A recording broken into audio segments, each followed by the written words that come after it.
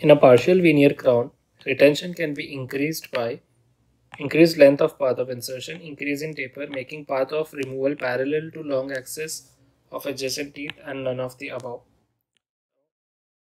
For example, what is a partial veneer crown? So you have 3/4 crown or proximal half crown or 7/8 crown. So these are not full coverage restoration, or they are going to take support only from a part of the entire tooth. Now, when we talk of an entire tooth as a whole assembly, we talk about path of draw. In case of complete coverage crowns, we consider them as cylinders.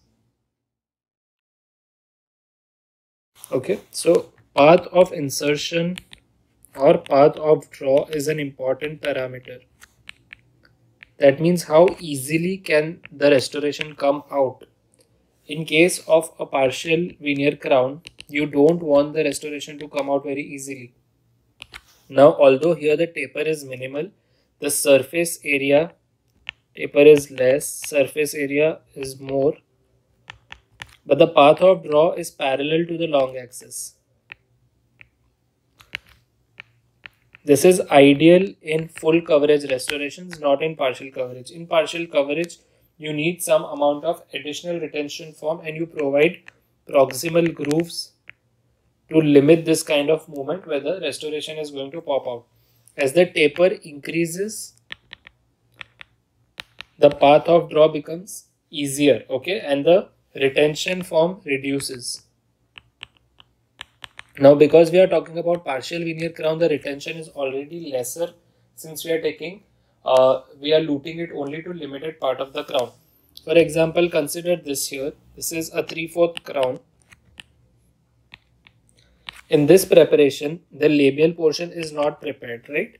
And then you give a proximal groove additionally for retention and resistance so that you can enhance more retention. So because you are incorporating these features, there is already some amount of restriction with the preparation. You don't want to prepare too much and give too much taper, otherwise the crown is not going to sit in its place.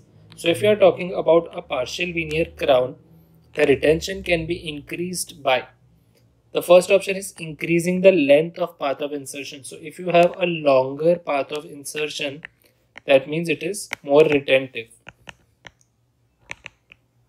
So yes, you can increase the retention by this technique. Increase in taper, that means if you increase the degree of convergence like this, it is going to reduce the retention. So this is incorrect.